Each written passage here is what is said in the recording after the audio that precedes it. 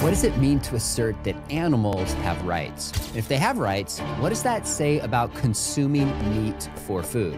How do we justify laws that prevent cruelty to animals? We're going to discuss these and much more around a revision of a very influential book by Princeton philosopher Peter Singer called Animal Liberation Now. I'm your host, Sean McDowell. I'm your co-host, Scott Ray. This is Think Biblically, both an audio and a YouTube version of our typical conversation. This book absolutely fascinated me, Scott. I know your expertise is in ethics and you've studied this for a while, so I want to lean on you for your insights in this. But he wrote this 25 years ago. Maybe give our audience some context of who Peter Singer is and how significant the first book is and his contribution is to the idea of animal rights. Yeah, I'd say the one thing that changed between the first and the second edition is the addition of the red-lettered now. Now, okay. So there's a sense of urgency to it that was not in the first one. Peter Singer's an Australian philosopher who's had a long time endowed chair at Princeton. A very controversial appointment. Yeah. And he's a very controversial philosopher. I'd say this has not been the main part of his academic career, although it's I think evolved to be more a part of it more recently. He's most known for his pretty radical views on bioethics. And you can tell that his views on animal rights do connect with that in various places, which we'll spell out. But he was one of the first, I think, reputable philosophers to insist that infanticide is okay up to maybe 2-3 months after birth. It was really before infanticide took on a degree of academic respectability that it has today. He was also one of the pioneers of the legalization of euthanasia and assisted suicide, not just for people who are terminally ill with no hope, but also for people who have severe dementia, who are in vegetative states, things like that. They're not imminently dying, but their quality of life is so poor that he said the best way to reduce suffering is to allow for euthanasia. And he advocated this when it was pretty far out of the mainstream, and he was a lone voice. That's particularly true with his view of animal rights. Okay. In the mid-1970s when this came out, he was considered a fringe figure in the discussion of animal rights. And the notion that animals would have some sort of interests that require being taken into consideration for how human beings consume them for food was a pretty radical idea. I'd call him initially, he was kind of a lone voice crying in the wilderness. So he's kind of a prophet in a sense for animal Very much rights. so.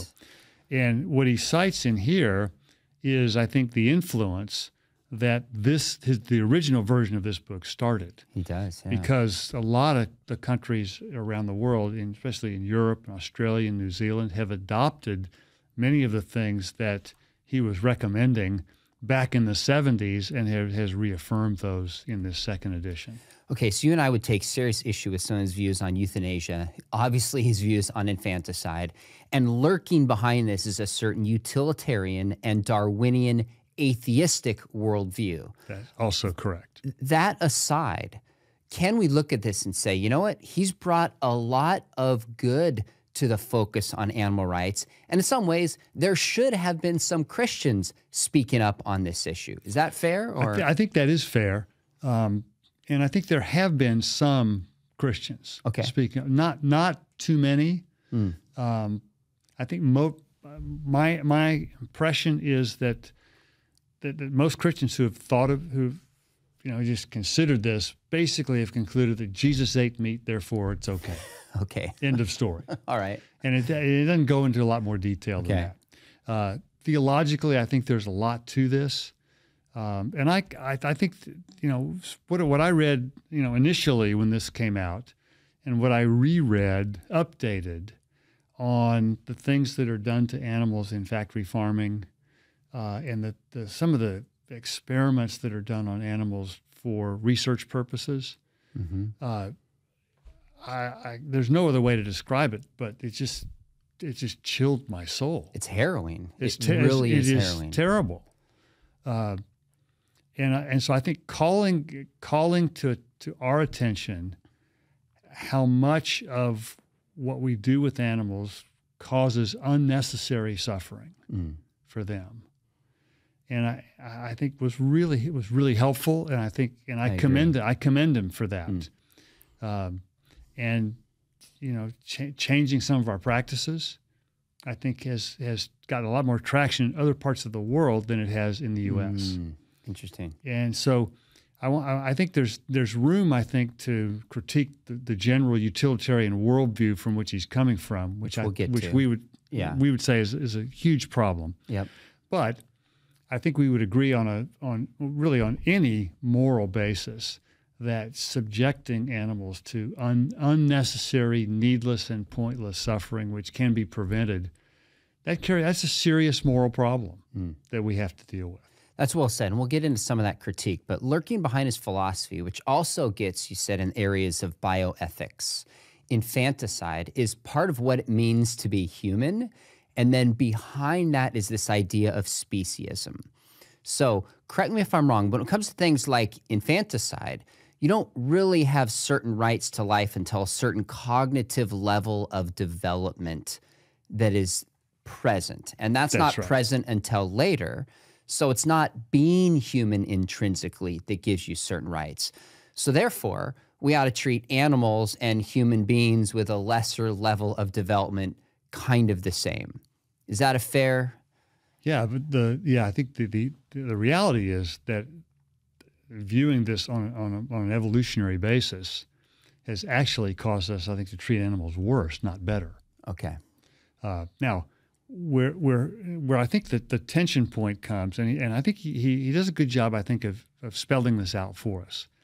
Because if we assert that animals have no rights and human beings are special based on some sort of criteria like, rationality or potential for relationships or things like that. Creativity, then his point is, to be consistent with that, we have to assume that certain categories of human beings, severely disabled, severely neurologically compromised, anencephalic infants, for example, would not qualify as persons with rights to life, and there would be some higher forms of animals that would then qualify for the right to life, analogous to the way human beings would. Okay. Now, I think what this illustrates is that the whole enterprise of identifying a human person based on some of these qualities, we would call them capacities that have been actualized or not, is, I think, problematic right from the start, because making a person's moral status dependent on those kinds of attributes runs into some pretty straightforward counter examples that I think would strike the average person as just horrendous. Okay. For example, in somebody who goes under general anesthesia has none of those attributes, right? But it's temporary. But the person who says that's temporary, really what they're saying is that while you are under anesthesia, you're appealing to something else besides those capacities that give you that maintain your status as a person. Okay, and I think that could even hold true for somebody who's in really deep sleep, because you don't have any of those capacities during that time. So it's usually unnamed, but there's something else that's being appealed to for someone to maintain that moral status when all those capacities are even temporarily absent. And with a fetus or an unborn child, they are temporarily latent as well, but they are latent because that's part of the normal process of maturity and development, and they're totally biologically appropriate for the particular stage of development that the unborn child is experiencing. Okay, now that's super helpful. Now, at the root of his ethic is what's called speciesism. What is even meant by speciesism? Because no one wants to be racist or sexist. Nobody wants to be speciest on the surface. It plays well into the language of how we describe things, but what does he mean by it? It's an ist that you want to avoid. Speciesist simply means being a racist for your species. Okay. considering that your species is at the top of the pile. Whether it's at the top of the pile by virtue of theistic creation or evolutionary development is irrelevant to Singer. It's asserting the superiority of human beings over and above the rest of the animal world, such that the interest, and here's I think the point, the interests of human beings almost always trump the interest of animals. Okay.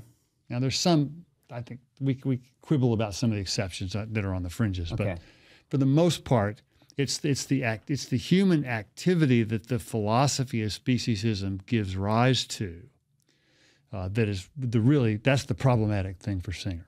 Okay. All right, so underneath this, we hit on this a little bit, is this utilitarian ethic in support of speciesism. Here's a couple quotes he has, and I want to know if you think this is a sound ethical principle.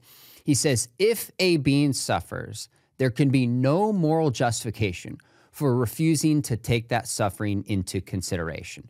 Another quote, he says, pain and suffering are in themselves bad and should be prevented or minimized irrespective of the species of the being who suffers. Now, my instinct is to say, I don't want to suffer. Therefore, I can understand that somebody who experiences pain also doesn't want to suffer. That's intuitive, but this assumes a certain moral obligation and moral duty we have, not only to other human beings, but to other species on the planet.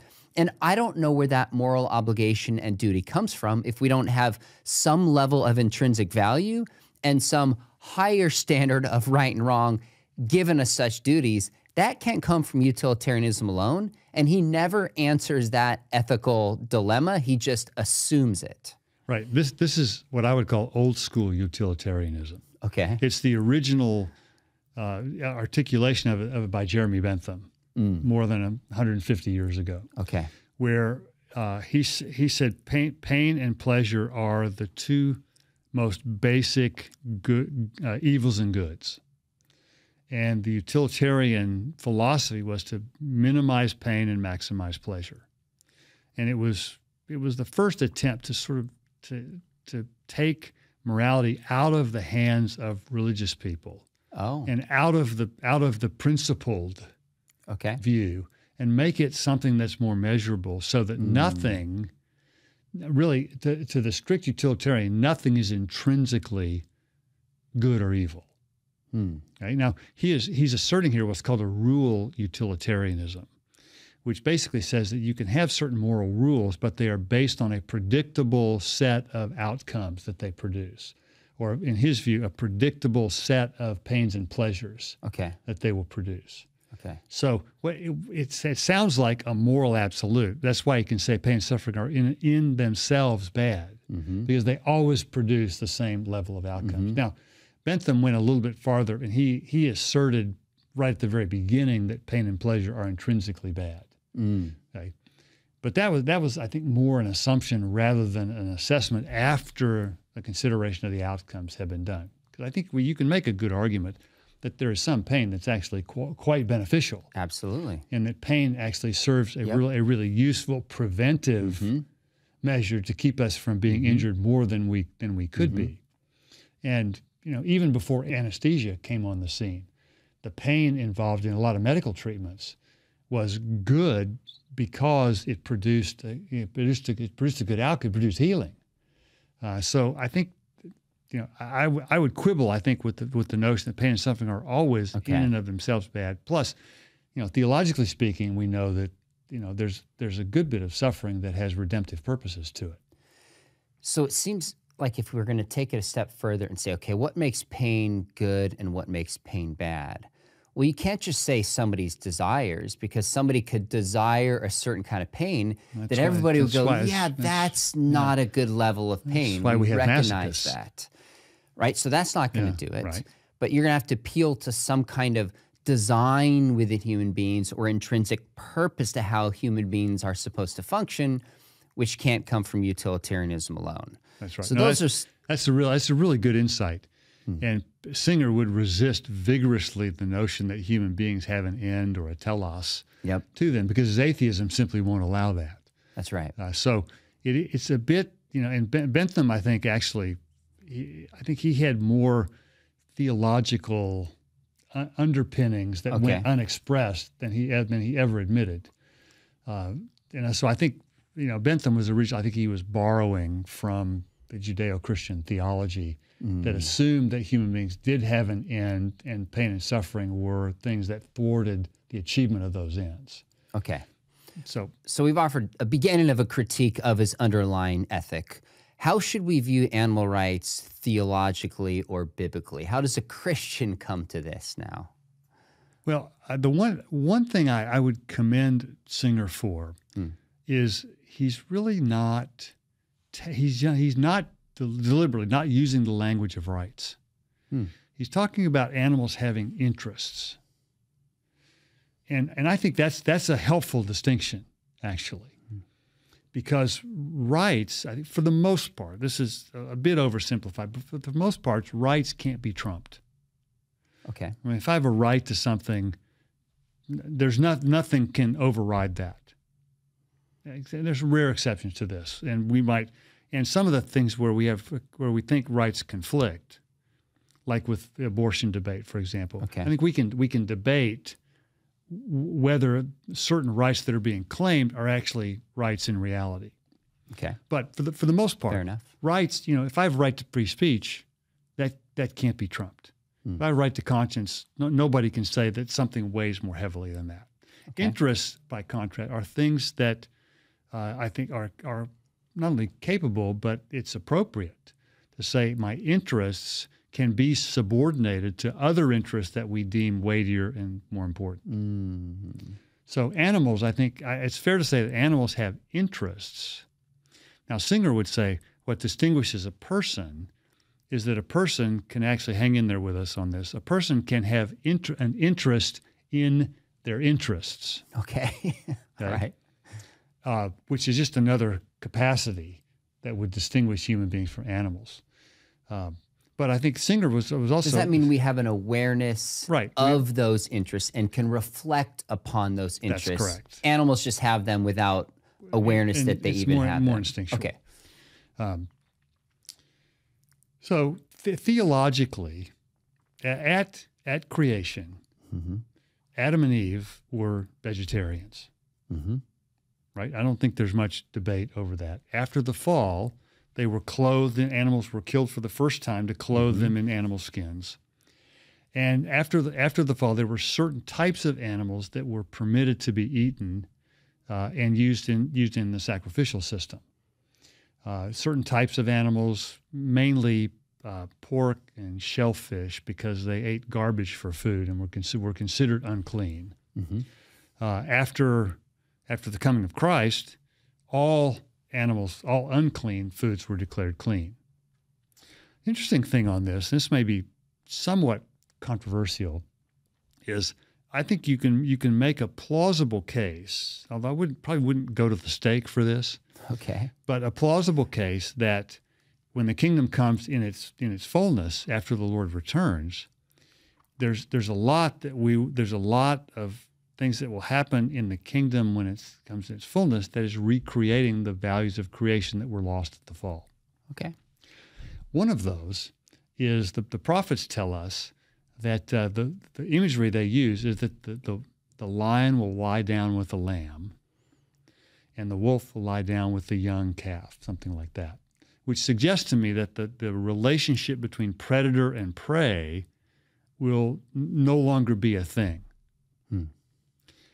Now, one of the implications of that could be, and I realize our viewers and listeners may not particularly care for this conclusion, but one of the implications of that may be that when the kingdom comes in its fullness, we will revert back to the vegetarianism pre-fall. Now, what that would suggest is that in the meantime, we have certain things that we would call kingdom foretastes. Right? How we love our neighbors, for example, is a kingdom foretaste of what our relationships with our neighbors will be like when the kingdom comes in its fullness. The justice that we achieve in this life is a kingdom foretaste of the just society that we'll have when the kingdom comes in its fullness. And it may be that, I think being more careful about how we consume meat it could be a kingdom foretaste of what life will be like when the Lord returns. Right? Now, again, I'm not going to the stake for this. Sure. But I think it's a plausible case. Now, there are a couple other things that relate to this. Now, before you get to the other couple things, this is definitely debated. So our friend and not bio colleague, but apologist, philosopher colleague, Paul Copan makes an argument that there was death and animals and farming before the time of creation and the time of Noah. Right. Animals were built like sharks with teeth to consume, and the fall in Genesis 3 doesn't have creative capacity to allow an animal to then, digest the system and everything was built to kill. So we're not going to enter into that. We're just making that point for now and how it might relate to this. But keep going. And I admit, this has a bit of hopefully at least moderately sanctified speculation. Fair enough. About what life will be like when the kingdom comes. Fair enough. I think there's a lot of speculation on that just in general. The other part I think that comes out of the Mosaic Law is that animals were given a Sabbath just like human beings were. And it was to prevent animals from being abused and from being taken advantage of. Now, animals were also killed humanely as part of the sacrificial system. I'm not aware of any specific part of the Mosaic Law that required the 100% humane treatment of animals.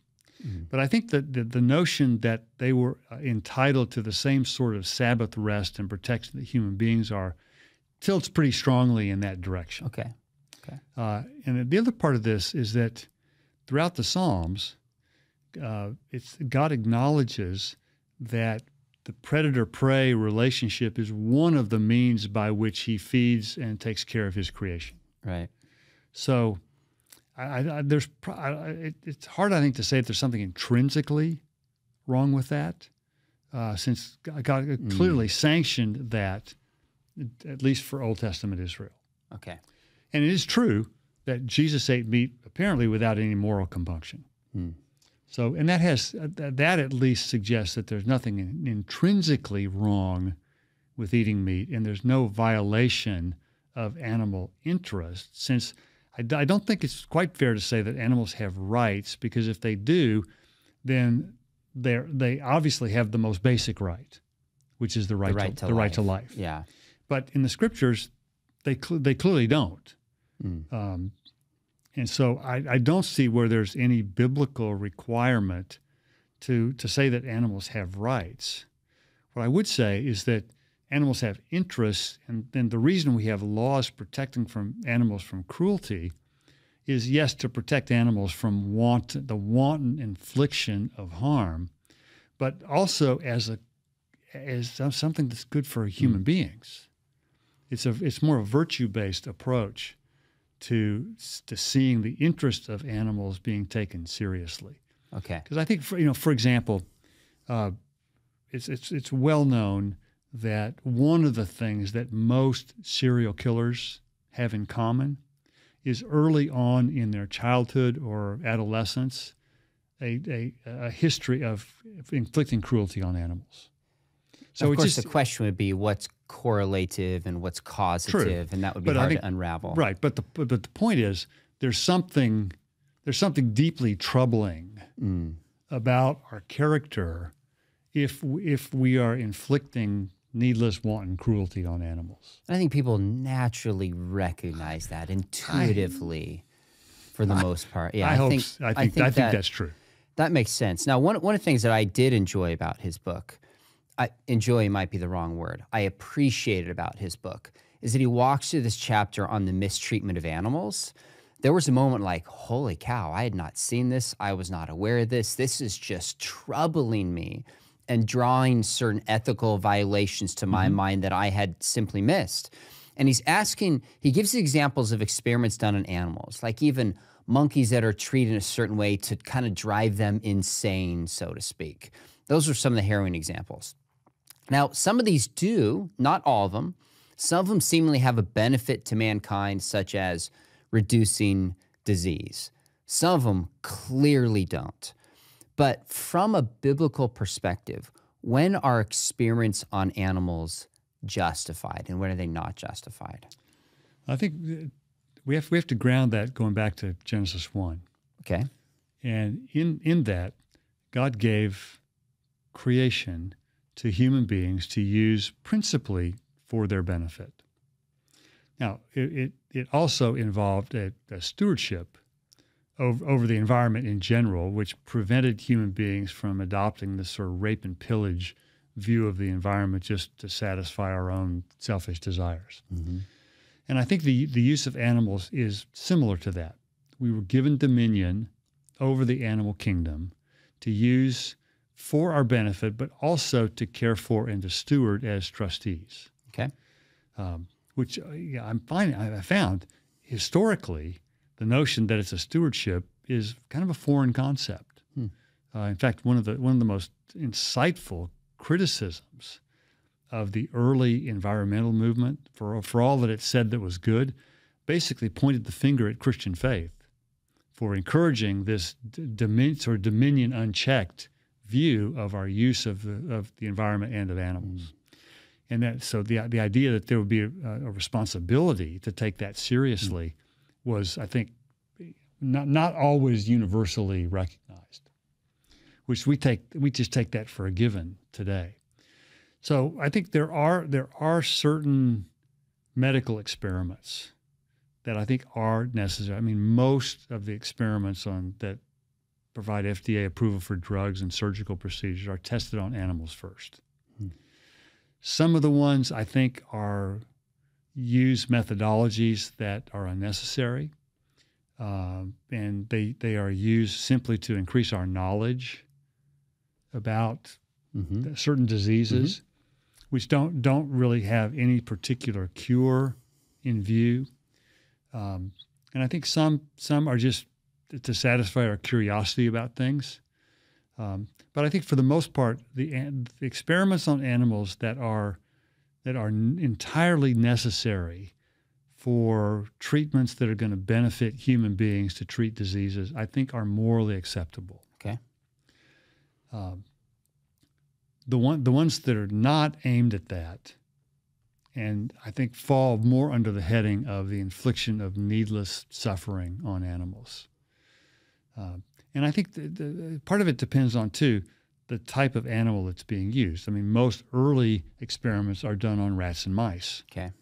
And I would give less consideration to rats and mice because, in the wild, they are some of the primary carriers of all sorts of diseases in ways that other animals are not. And I think we also have to be honest and say that the more developed the animal is, the more they appear to be like a human being, the more we tend to connect with them.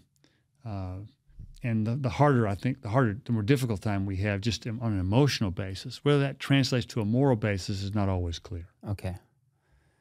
Wow. All right. So let's take this a step further. Singer suggests that we should feel the same horror at animal abuse as we do the gladiator games. I'd read that, I paused because I thought, gosh, this seems over the top to say that we should have the same horror as a mistreatment of a human being as a mistreatment of an animal. But on the other hand, there is something that's a horror about a mistreatment of animals that we can't miss. I mean, I saw a bullfight when I was a kid, and it felt like, given the culture I was in, I was supposed to enjoy it and appreciate it, and it just left me unsettled. I didn't like it. It actually kind of bothered me. So, although it would have bothered me a lot more if that was a human being running out there and they were treating it that way. So how should we make sense of that example he gives? Well, we sent Michael Vick to jail for dogfighting. And most people recoiled at that. Now, probably not quite in the same way as gladiators. And I think we should recognize that it was largely Christian faith that eliminated the gladiator contests in the first and second century. And Singer would say, well, where's your Christian faith related to animal cruelty too? And I think, the idea that we would pit animals against each other for sport, in my view, is unconscionable. And I think somebody who sanctions or is involved in, dogfighting, for example, shows serious moral deficits. Yeah, I agree. Cockfighting would be the same way. And I think I would have the same reaction to bullfighting. I think bullfighting is inherently inhumane. And, the bull really never has a chance. Yeah, that's not going to happen. Yeah. No, because they are crippled. They're crippled, basically crippled before they are killed. And that's just part of the spectacle. So, I think I'd share your reaction over the top, but there's a reason that those strike the kind of revulsion in us that they do, and that there's usually when we feel repugnance about something, there's something to it, and I think there's something to that here. So I would say the intentional infliction of harm on animals simply for the sport and entertainment of human beings is morally wrong.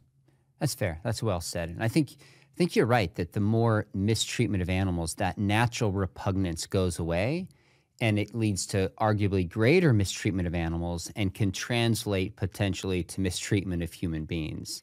Is a really interesting connection to explore. Now, you and I have talked about on this show a number of times capitalism, and have made the case that although it's not a perfect economic system, Right. to move more people away from poverty, economic freedom, rights, there is no system that has been more successful doing this historically than capitalism. Singer pushes back. He says, everyone knows how to stop the suffering of chickens, but it continues because it is profitable. In other words, he seems to be saying there's something built into the nature of capitalism that trumps any concern for how chickens are mistreated. Is this a problem inherent to capitalism? No, what he's describing here is a human problem, not an economic one. Okay. And the human problem is greed. Now, greed manifests itself in market systems, but it also manifests itself in non-market systems. I mean, there was just as much greed under communism in Eastern Europe than there is in capitalism in the West. It's just capitalism turned out to be a much more productive, way to channel people's greed than in communism. But it's a human problem, not an economic one. And I think he's right. It is more profitable to stuff, dozens and dozens of chickens in a cage where they can't move, and dozens of pigs in pens where they can't move, and to overfeed them both. It is more profitable. Yeah, that's true. But there's where I think the moral conundrum comes, because we always have moral limits that we put on profit. I mean, profit going unchecked would be disastrous. We would alienate virtually everyone that we deal with if we really pursued our self-interest completely unchecked by moral values. And Adam Smith did not support that. I mean, he wrote, as we pointed out in the past, he wrote the Theory of Moral Sentiments before he wrote The Wealth of Nations. Right. And that was intentional, because it was to provide moral boundaries for the pursuit of self-interest. And I think the intentional infliction of suffering on animals is an appropriate moral principle that can check or help curb the pursuit of profit. It seems like you could argue that even within a capitalistic system, there still is a role of government to protect certain rights, right? And that's a good role of government. I've been up in Sequoia National Forest, and you walk through the Sequoia graveyard where all these are chopped down. It's kind of harrowing and unfortunate. Well, the government made an edict and protected them. That's a positive role.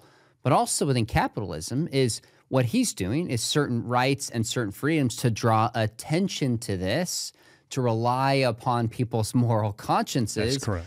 You make progress within capitalism itself, so to speak. Right. And generally, we rely on government when moral persuasion fails. Yeah. And it's always better to rely on moral persuasion when it works. And I think there's much greater awareness of this today. Now he takes it down some roads that I'm not willing to go down.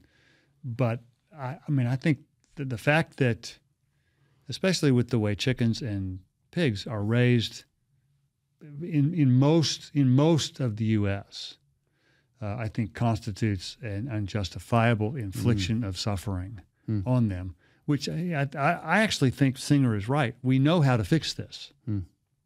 So, for example, I buy, in the grocery store now, I will buy cage-free eggs, which means, assuming that information is correct and it's not just a marketing ploy. Yep, fair enough. But I don't have anything else to go on besides that. Sure. Which is showing us that chickens were raised not stuffed together in pens, being unable to move. I think free range chicken I think is another good alternative. And so I'm trying to do just a little bit more to consume less meat, just because I think he's got a point that if we don't at least think a little bit about how the animals were raised that we are consuming, we are, I'd say, a bit complicit in their mistreatment. So one of the things we can do, and we're going to get more to this, is intentional decisions and even sacrifice upon our part to minimize the suffering of animals. That's one thing we can be more intentional about. So let me ask you this question. He asked a really interesting question here. Specifically, he says, what can Christians eat? What should Christians eat? And I thought, well, that's fascinating that it applies to Christians. So I'll get more specific. Is it moral to eat meat? Because he says, quote, "It is difficult to be consistent in one's concern for non-human animals while continuing to dine on them." Now, I notice he doesn't say it's impossible. Right. He said it's difficult to be consistent in one's concern for non-human animals while continuing to dine on them. So can a Christian eat meat? Yes. Okay. Yes, you can. And I think there are meat producers that have humane treatment of animals. My understanding is that cattle are killed humanely. They are allowed to roam for the most part. And I think he's probably overstating some of this, that animals experience terror and dread when their death is forthcoming. I'm not so sure about that. Yeah. I do have a problem with the production of veal. For example, the way that's produced, I think that is inhumane in the way they separate calves immediately from their mothers. And so this I didn't even know what this was until like 2 years ago. I just missed it. It's a young calf who's separated from mother, raised in a certain way that seems to typically inflict certain pain upon the calf, to have a more kind of lean meat that is favored by certain restaurants. That's correct. Okay. Yeah, so I don't ever eat veal, and won't. Okay. Because of that. Okay. So the question is not, is it in principle to eat meat? It's how are the animals treated is more superior morally for the Christian, whether they eat meat or not. That's the root of the question. And the reason for that is because theologically, I don't think you can say that animals have rights. Okay? Now, they have interests.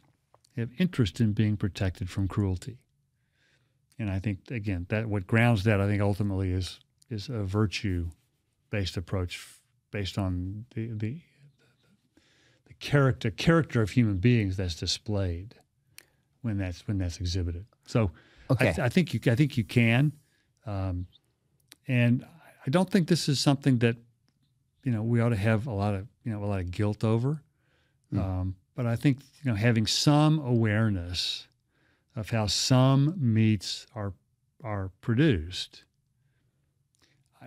I think it's not unreasonable to say I don't want to be a part of that. Okay, so is it morally superior then to be a vegan? Because you said a moment ago, cage-free insofar as I can control, which means there's a chance that we're being deceived in eating certain eggs, which means there could be the chance that we're being deceived with the production of certain meat. Why not err on the side of just not eating meat, not eating eggs? Is that a morally superior position for a Christian? I wouldn't say it's morally necessary. Okay. And I don't think it's necessarily morally superior. And the reason for that is because of the view we've previously suggested. There's nothing intrinsically wrong with that. Now, I think it is morally preferable not to be complicit with evil when it's in your power to do so. Okay. Right? Now, in my view, it's not really in my power to explore all of the justifications for the labels and whether that's the real thing or not, whether it's marketing or not. Sure. My hunch, I don't know this for sure. My hunch is that the USDA, has pretty clear requirements that you can't say cage free if it's actually not. Okay. So I think this is, I think, a very appropriate role for government to enforce those standards that people, make producers actually mean what they say about their products. Okay. So I wouldn't go so far as to say that it's morally superior. Okay. Now I think some people are vegans and vegetarians strictly for health reasons that have nothing to do with how animals are raised. I respect that, but I would call that morally neutral. And there's nothing intrinsically superior or inferior about that. So you mentioned Jesus eating meat, which for a Christian would be the trump card. We know he ate fish. Is meat at the Passover meal? Where did Jesus distinctly eat meat beyond fish? Or do we just have the evidence that he ate fish and we assume if he ate fish, which is meat, that would apply to the rest? It's the latter. Okay. And I think we know that the priests ate meat. For sure, because the animals that were sacrificed, were harvested. Yep. For the part of the priest's diet. That was part of their compensation for being priests. Mm. So that's probably as close as we can come to that. Okay. I'm trying to think. I don't think there's any place where the Bible, where the gospel accounts are crystal clear that Jesus ate meat other than fish. In the story in Luke, of course. Right. Okay. All right, fair enough. So Singer gives some, he concedes that the Old Testament provides a basis for and kindness for animals, as you described earlier, such as the Sabbath. But he argues that the New Testament is completely lacking in any injunction against cruelty to animals or any recommendation to consider their interests. Part of me says, well, you can't divorce these two. Part of the New Testament is that Jesus is fulfilling and carrying through much of the Old Testament, and there's no reason to think that the in-principle care for animals is lost in the New Covenant. That's the kind of argument that I would make. Is he onto something, though? I mean, he talks about the 2,000 pigs, which I'm not sure how much we can derive common treatment of animals from that instance. I think something deeper was going on more there. But your thoughts on the New Testament Jesus treatment towards animals? Well, it's an argument from silence. Okay. And I don't put much stock in arguments from silence. And usually, as you've pointed out, the reason the New Testament doesn't touch on something is because it was crystal clear in the Old Testament and didn't need repeating. I think there are a lot of things that the New Testament didn't fully lay out that we take for granted. So I wouldn't put much stock in Singer's point on that, because he doesn't really explore much of what the reasons could be for why there is no injunction for that in the New Testament. Okay. All right, fair enough. Got a couple more for you. I thought this was an interesting defense on his part. He asks if we should eliminate suffering in nature. So he's talked about the animals have interests, and thus, when we see the interests, we should try to prevent suffering of animals. But then it seems to follow, as we look out in nature, predator and prey, should we protect prey from the predator since it's in the interests of the prey to do so? His answer is no, because such efforts disrupt the balance of the environment. Curious if you find that convincing. Not particularly, and the reason for that is that on an evolutionary basis, there's no reason not to consider that just part of the natural order of things. And if there's a relationship between predator and prey, and we include human beings in the evolutionary chain of things, then there's no good reason why human beings can't also be predators in a manner of speaking. Oh, that's and interesting. Animals can be prey. Because if Singer's point on this is true, that we're all simply part of, one evolutionary scheme, then he doesn't want to elevate human beings over the rest of the animal world, which he seems to be doing here. Then there's no reason not to include human beings in that as well. That's an interesting argument to think about, because humans have obviously evolved differently. You can't say in a more superior fashion. Some animals are bigger, some animals are faster, etc. Some reproduce more, whatever. But humans have certain cognitive capacities. If we're also a part of nature and we see nature, predator, and prey for their ends, then why can't humans use theirs? Seems to be a fair question. And if he says, well, humans uniquely have certain responsibilities that animals don't, that does assume something different about the nature of human beings and moral responsibilities that we have. Yeah, he sees that there are clearly differences between human beings and animals, but none of which that, in his view, would justify speciesism. So I think he would hold that it's okay. I mean, it's okay to recognize those things, but to hold those as morally determinative, that human beings now have obligations that animals do not, I think is taking it a little bit further than the evidence will let him go. Okay. A couple last questions for you. Given all the issues that are taking place in the world, this is where I think we're going to differ from Singer pretty significantly. The opening, not the preface, but the introduction was jarring to me. So this is not by Singer, but it was by Yuval Noah Harari.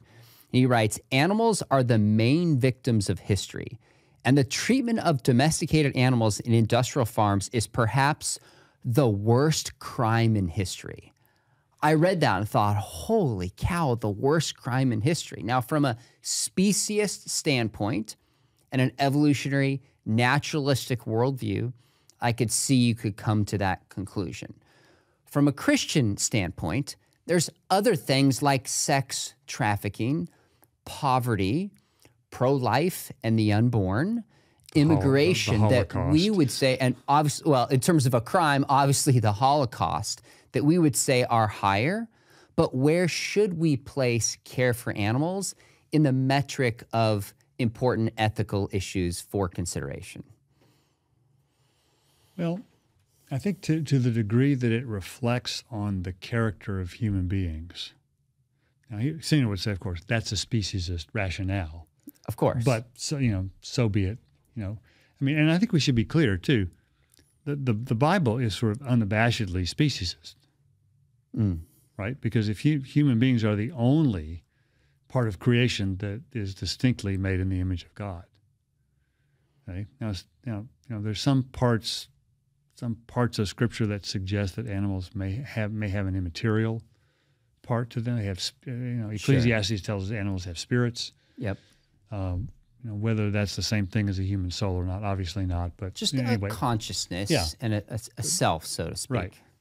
Right. They have it's an internal defining essence that sort of governs their biological development, similar to human beings. But I'm really reluctant to say that,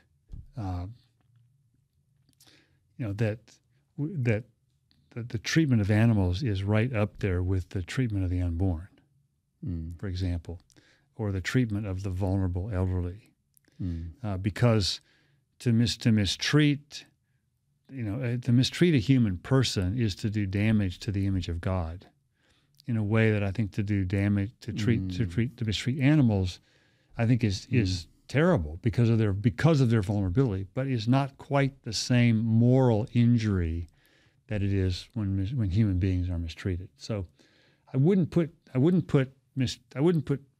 mistreatment of animals on the same level as human sex trafficking, for example, because I think that does far more damage to the image of God. Okay. So, yeah, but does that mean we should be callous to the unnecessary, wanton infliction of suffering on animals? I think the answer to that is no. We shouldn't be indifferent to that. And I think that probably should say something about the foods that we consume.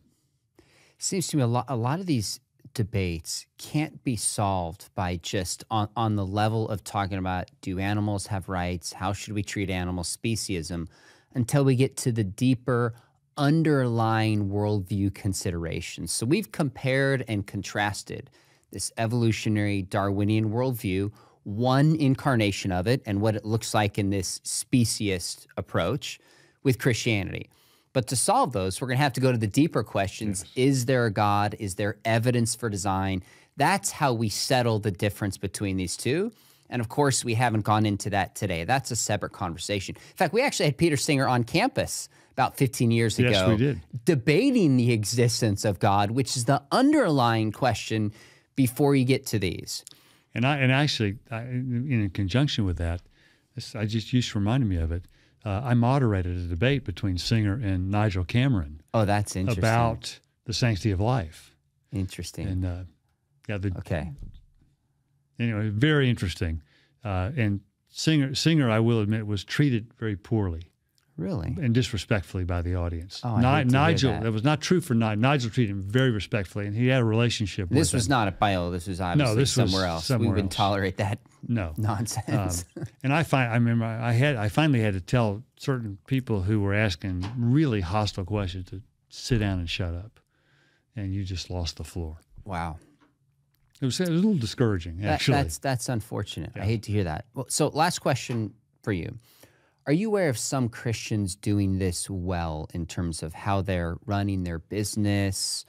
So for my grandmother-in-law's 90th birthday, I think it was, we went to this, I don't even know what they called it. It wasn't a zoo, but it was this organization committed to rescuing abused animals, treating them rightly, and then you could come see tigers and bears and like it was beautiful. It was amazing. There's something inside of me that's like, I wonder what the faith commitment is of this person. Yeah. And it felt like a Christian kind of thing to do.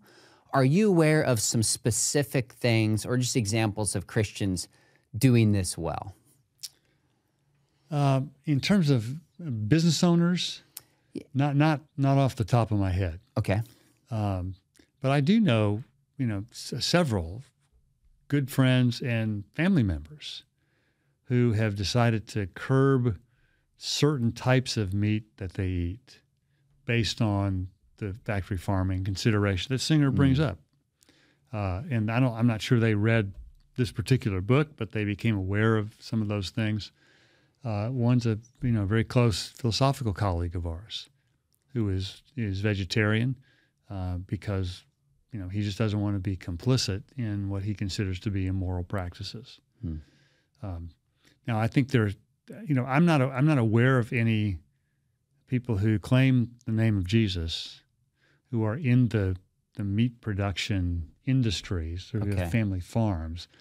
I suspect, I could be wrong about this, but I suspect there are some folks in Europe who are doing this well, and in part because government forces them to do it well. Interesting. And in Australia, New Zealand, there are probably others, but I'm not aware of any. I'm sure they're out there. Enough. So my apologies if you're one of those people who is out there doing it right, and we don't know about you. I'm sure you'll get some emails now, which is great. We would love to know. I hope we do.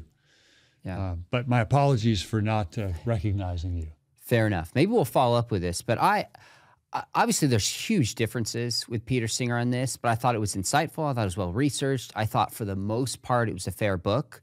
And for those who want to read and understand where the debate's at, obviously they've listened to this. If they're still with us, check out this book.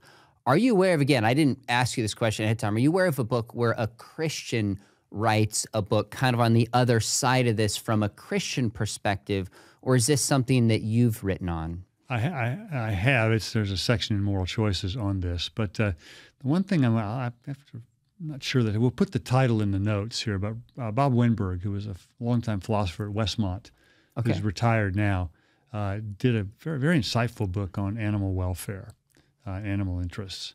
So I don't recall the title right off the top of my head, but we'll put it in the notes that when we post the podcast, people can get access to that. Fair enough. Scott, this is so interesting. This is a newer topic to me. I wish I was aware of it a long time ago because it has practical implications for the meat that I buy, the eggs that I buy, thinking about this Christianly. But I appreciate your continued work in this. Great insights. Those of you watching, make sure you hit subscribe to the Think Biblically podcast, or if you've seen this on my YouTube channel, make sure you subscribe there as well. Thanks for listening. And this is brought to you by Talbot School of Theology, Biola University. We'd love to have you think about joining us there. We'll see you next time.